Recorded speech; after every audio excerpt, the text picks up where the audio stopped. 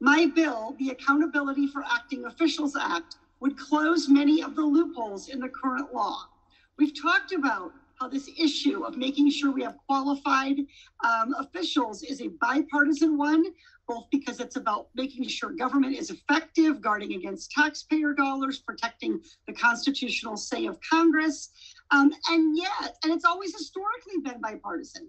But as I prepare to reintroduce the Accountability for Acting Officials Act tomorrow, I still have yet to find a Republican to co-lead the bill. It's frustrating and it's disappointing. And I invite any of the Republicans participating in today's hearing to co-lead this bill with me.